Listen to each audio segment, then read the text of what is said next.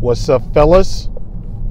You are now tuned in to the Trick Lessons podcast, and I am your host, Mr. Tricks-a-Lot, the #1 trick on the internet. Make sure you like and subscribe to this channel and hit the bell for notifications. Make sure that you share this video, because what I'm about to bring up today pretty much plays into a recent controversy that everybody is talking about.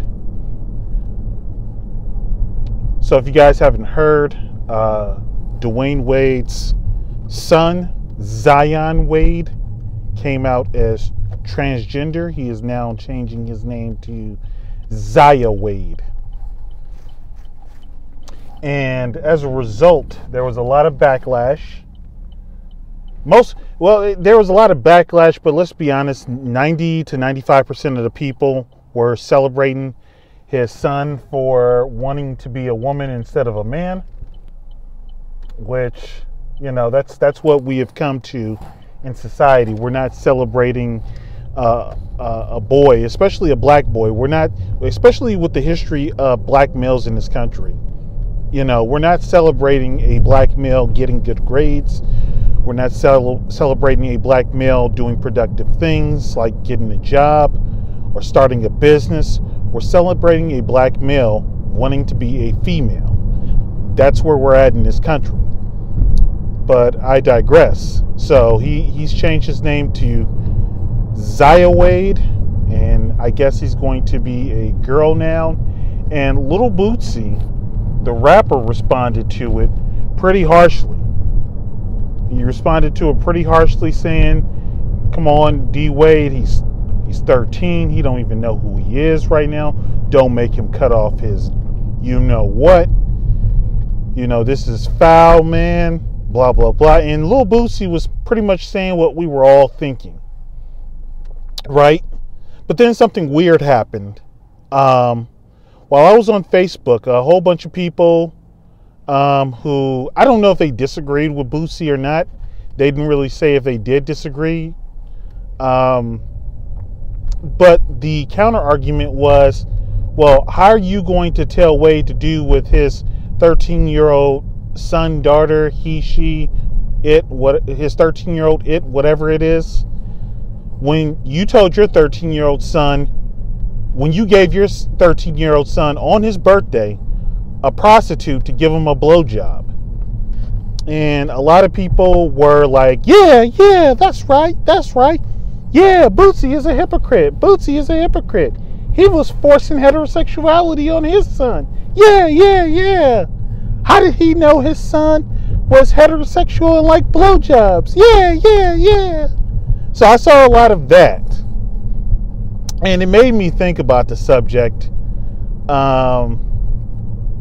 It really made me think, like, you know, you guys, what do you think about when it comes to getting started in tricking?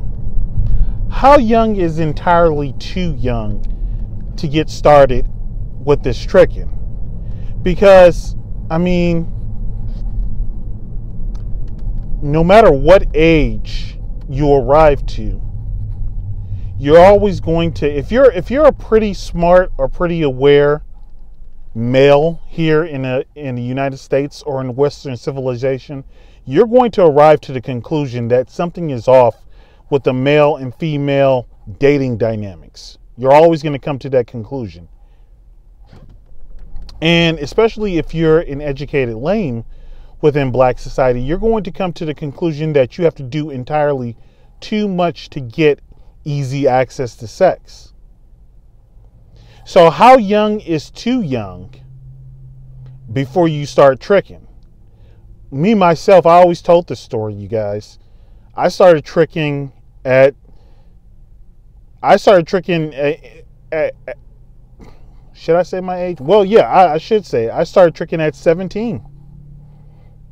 You know, and I did it once at 17, and I didn't do it again until I was in my latter years in college. Because the first time was just kind of like an experimental thing. I saw her, she was a girl who used to work on a corner right by my house. Like the street corner was right by my house, and she used to always stand on that corner.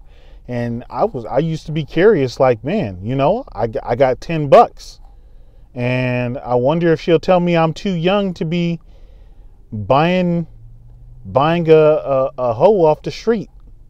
So with my $10, I walked up to her and I said, hey, I want a blowjob. And she asked me, how much you got? And I showed her a $10 bill, and she said, come on, you know? So, and that's what began the tricking for me. Was 17 too young? Is 13 too young?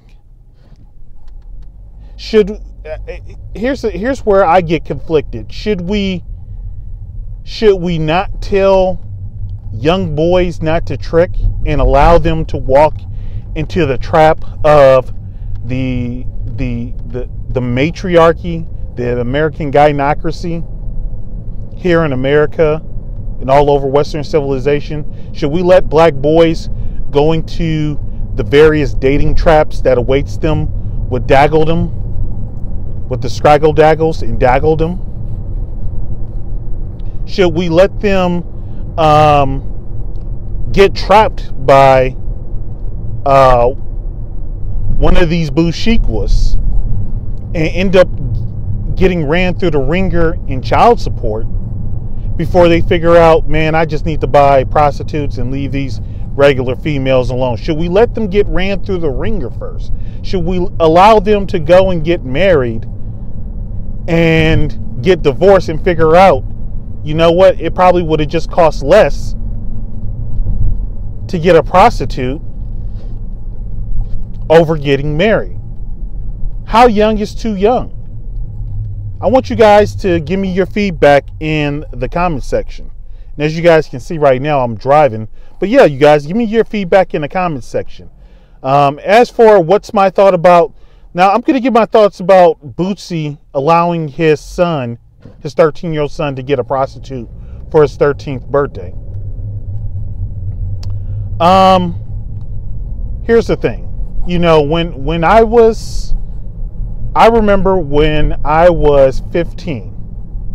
When I was 15, I entered my first strip club and got a lap dance for $20. And the woman was fine too. She was fine as hell. She was light-skinned,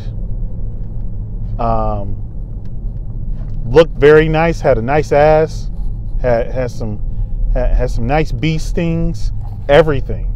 And I was going back for second helpings, and you know, I probably would have had my first tricking experience right then and there, but a bodyguard in the club found out that I was younger than what I was really supposed to be. What had happened, here's what happened, you guys. So let me go backwards a little bit. So I told you guys I played basketball, right? So when I did go to the strip club, I was on the AAU basketball team, and we were on a trip.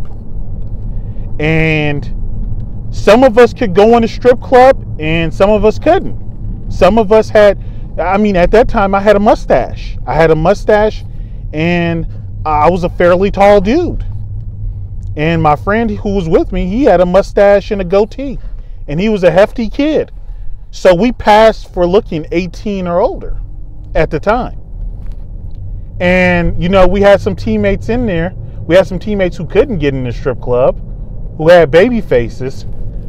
Man, they must have, you know, we was inside of the strip club enjoying ourselves. And the guys who couldn't get in, you know, they snitched on us. And that's why I couldn't go back for that second lap dance, which probably would have been, you know, my first tricking experience. But I say that to say this, you know, I was in a strip club at 15, probably been in a strip club a few more times after that while I was underaged. As far as Boosie getting his 13-year-old son a blowjob from a prostitute, I wouldn't say that I don't see any problem with it, but I'll say this, like I said earlier, I'm okay with him doing it because then the young man can see for himself, you know, this is how much it takes to get a blowjob. And then he can compare that experience with any other situation that he has to deal with these females, whether it be in a relationship, whether it be in a marriage, or anything else. He can compare the cost of that situation to every other situations, and he can make an informed decision, rather than, you know, not telling our younger boys or younger males about the tricking experience up front, letting them go through the buzzsaw, and then, you know, letting them basically get their basically letting their lower extremities get decapitated by the system. So that's my thoughts. I think, you know, I'm conflicted by it, but I certainly wouldn't do it. Would I tell, if I had a son, would I tell my son that I have done it? Yes. Would I get my son a prostitute? No. Would I, if my son got a prostitute behind my back, you know, would I admonish him? A little. I'd admonish him a little. But then at the same time, I'd laugh and I'd joke with him, and I'd be like, "Hey man, what that bitch look like? She have a fat ass? She suck your dick?" You know, I'd be cracking jokes with them after that. But you know, that's just my feeling on the situation. Like I said, overall, you know, Boosie, he gave the information to his son up front, and you know, I think as a parent, he has a right to make sure that his son is fully informed about how the world works, whether we approve of it or not. But like I said, you guys, give me your thoughts. Make sure you like and subscribe to the channel. Hit the bell. Make sure you share this video, especially with people talking about this Lil Boosie situation. And remember, you guys, if you ain't tricking, you ain't trying.